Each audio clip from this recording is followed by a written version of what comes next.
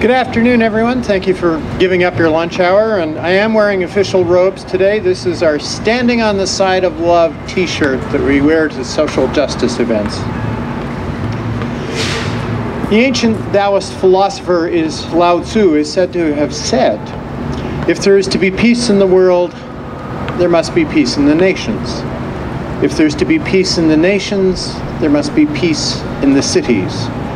If there is to be peace in the cities, there must be peace between neighbors. If there is to be peace between neighbors, there must be peace in the home. And if there is to be peace in the home, there must be peace in the heart." Peace is such a broad concept. When I speak the word, some of you might think of the refugees Audrey just mentioned, other of the cessation of war, still others ending nuclear proliferation. And I suspect some of you are also thinking about the end to domestic violence and justice for the missing and murdered women. Perhaps you're thinking of environmental peace, or peace between the First Nations and the federal nation.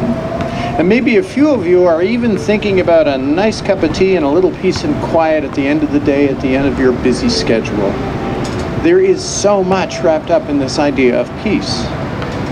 Over the course of the next week, the Yeg Peace Fest events will offer several different approaches to peace for you to consider. So try to take some more of them in. But today, let's look at about the peace that we can make and find in small communities of people. If there's to be peace in the cities, there must be peace between neighbors.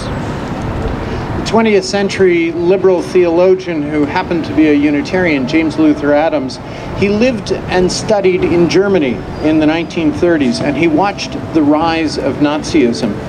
And he saw how small communities were forced and co-opted into doing some fairly heinous things. And he concluded that the only way to build peace and trust among people is not through fear, but to structure similar small bodies around a different guiding principle. It was the principle of volunteerism. He called them voluntary associations. Not terribly creative, but he was a theologian, not a poet. No one would be forced to join these voluntary associations, but they were designed to participate in the building of communities and cities. They had to be based on principles of freedom of association and goodwill. Everyone had to have a voice and the right to speak freely and deeply. He believed that would give each person ownership. The community league model that we see here in Edmonton is a good example of what Adams was trying to seek. People coming together to carry out neighborhood, sport, and social activities, to discuss shared concerns and pass them on to the folks who work in that building. Many of the community leagues in the city work very well at doing that. And a good many of our city councilors start in the community league level. The small community, and we each belong to many, whether it's churches or work organizations or neighborhood groups or sporting events.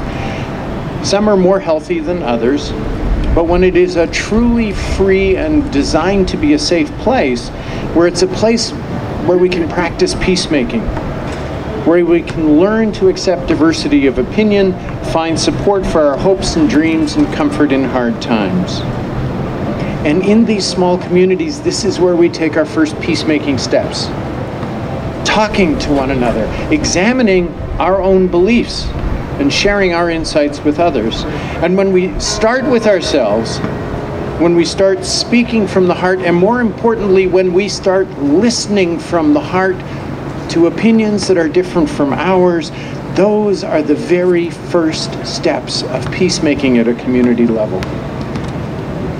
Another way to name the peacemaking process is to call it community building. On Saturday, we held the first ever Festival of Faiths right there in City Hall, bringing a large number of groups into contact and conversation.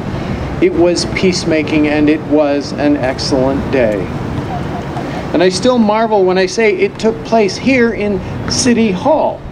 That seat of municipal government of ours is so open and welcoming to such events, and that qualifies as peacemaking work too.